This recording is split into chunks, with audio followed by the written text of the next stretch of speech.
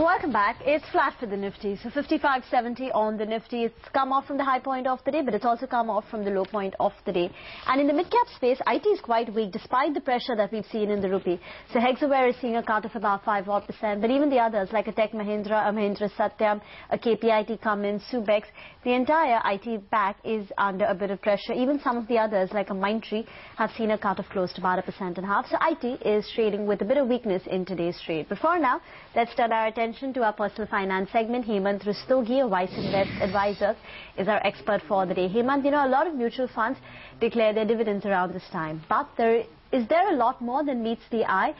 You know, in a sense, is this an opportunity for investors to buy into funds, you know, buy into these MFs on the back of dividends, or would you recommend they take a more of a cautious approach? Well, I would say that I think it's very important for investors to realize that dividend declaration or dividend payment is a normal activity from a fund. Now, you have debt funds on one side. Now, these are the funds which typically give you dividend on a very regular basis. There are funds that give you a dividend on daily basis, weekly basis, monthly basis, and so on. On the other hand, you have equity and equity-oriented balance funds that generally pay dividend, once in a year, and most of these funds end up paying dividend in the last 3 or 4 months of the financial year. So you're right. I think you're going to see a lot of dividend announcement from now on, especially the equity funds. And these are basically the funds, especially the equity fund that catch the fancy of investors. I think there are a couple of reasons for that. One is that the quantum of the dividend, and second is its tax-free status. But I think there are many investors who believe that investing before a dividend is a great strategy. But I think there are a couple of things they need to consider before doing that. One is they need to understand that the dividend which is paid on the face value of the unit. And the second is that the NAV of the fund goes down by the dividend amount once the dividend is paid. For example, if there is an investor who invests around, let's say, 1 lakh rupees in a fund which has NAV of 40 rupees and the dividend declared is 10 rupees on a face value of 10, which is 100%. Once the dividend is paid, the NAV will come down to 30 rupees. So what happens is he gets 25,000 rupees as dividend, and the value of investment goes down to 75%, 75,000. See, it really does not benefit him in any way. He's getting his own money back, and it defeats the very purpose of investing in equity, because equity are essentially meant for long-term investment. So as against 100,000, only 75,000 is invested for the long term. So I think in that case, investor is going to be a loser. And there are a couple of other things also I think investors need to realize before making a decision to invest in a fund just before the dividend is paid. One is many investors believe that a fund which is giving dividend is performing very well. I think let me just clarify to all the investors that dividend payment has nothing to do with the performance. A fund which is 5-year-old or 10-year-old can actually book profits and pay you dividend. Now, it does not necessarily mean that it's actually doing very well. To assess the performance of a fund, one has to look at two aspects, which is total return, which is a difference between the NAV plus the dividend appreciation. It should not be a dividend alone. Second thing is when you focus too much on dividend, what typically happens in that case is that either you end up investing in a fund which does not suit you, or like I said earlier, may not be doing very well. So I believe that someone who wants to invest for a long term, especially in equity fund, should be opting for growth option and not in the dividend option. So it is true that we're going to see a lot of dividend announcement from now on, but I think investors need to be very, very careful before they rush to invest in these funds. They should go with their own asset allocation, go for funds which have been doing very well consistently, not only looking at dividend. And as I mentioned earlier, if the objective is to make the money grow over a period of time, go for growth option. But if someone who wants a regular income, then you can look at dividend option. But there again, look at total return rather than looking at only dividend payout. Fair enough. Let that not be the key decision-making factor, is what you're saying. Well, the other issue we wanted to ask you really is about the recent announcement that came from SEBI to re-energize mutual funds. Let us leave out those factors which are, basically giving more expenses, allowing more expenses so that your sales agents get more money. If you can stick to only those factors that retail investors should know. Well, I think I would say that the recent announcement for SEBI is a mixed bag for investors. And like you said, if you leave out the expense part, see, one of the things that SEBI has mandated is that mutual funds should have only one plan.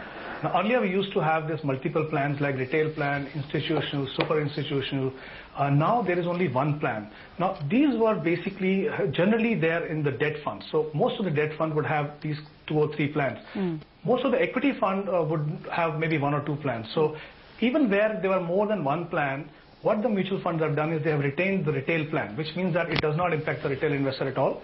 Even on the debt side, if they have discontinued the retail plan, the existing plan which is there, the retained plan which is there, is actually going to charge investors less.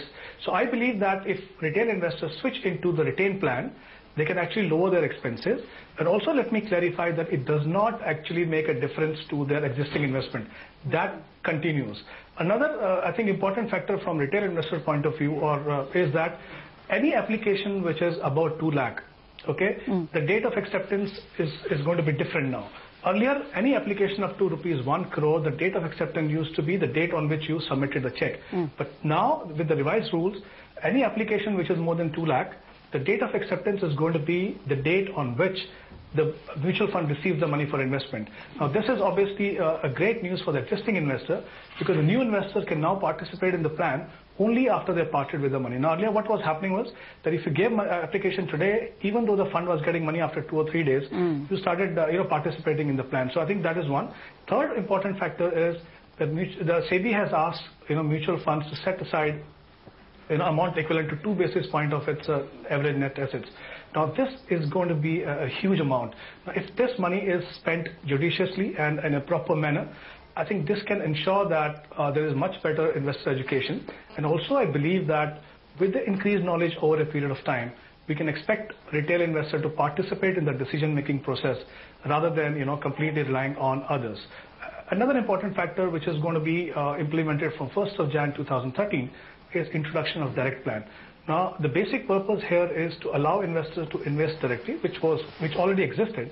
But now the difference is that if investors opt for a direct plan, in that case, the expenses are going to be lower. Now, it remains to be seen as to how much the difference is going to be in retail plan and the other plan. But I must say here that only those investors who believe, who can make independent decisions, should be opting for that.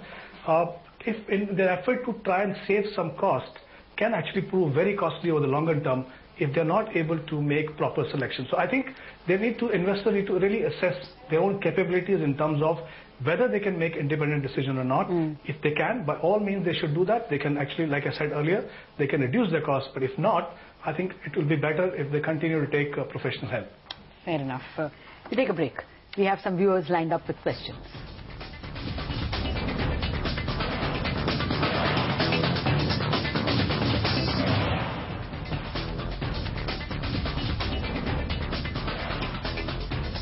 Welcome back. We have been speaking with Hemant Rustagi on what are the advantages of the new SEBI guidelines, as well as whether you should be worried about when funds declare their dividend and whether that should impact your investment decisions. And Hemant's point has been that that should not be an important factor at all. But viewers are here with their questions.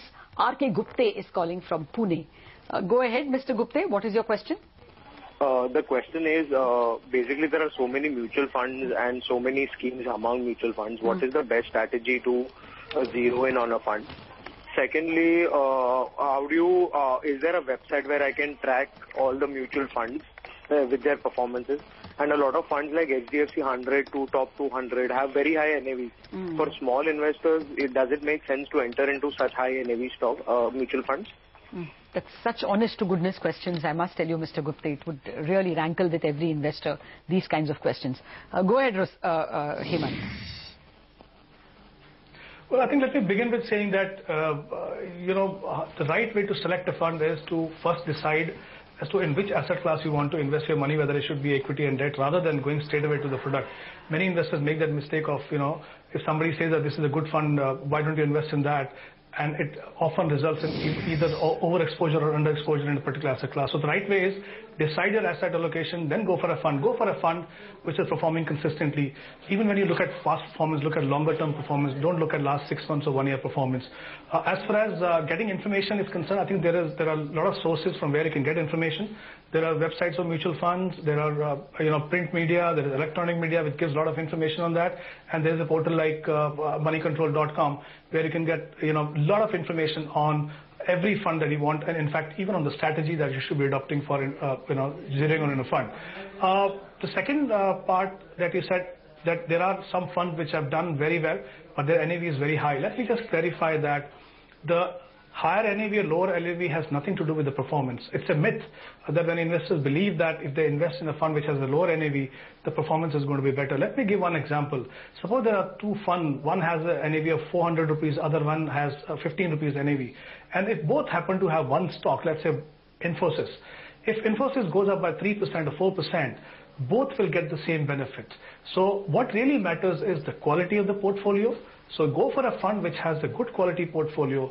And like I said, go for a fund which has been performing consistently. Don't look at NAV level at all. It does not make any difference at all as far as investors are concerned. Fair enough. Thanks a lot, Hemant, for those answers. Mr. Gupta, I hope it has answered. I mean, a stock like SBI will be 2,000 rupees. There will be a lot of penny stocks at even 20 pies. But when you pay a good price, you get a good stock. That's the word coming in from our personal finance expert. We have to take a break. Up next, a check on last week's iron ore auction in Karnataka. We will be joined by Mr. R.K. Goyal, the Managing Director of Kalyani Steel, for a perspective on the sector.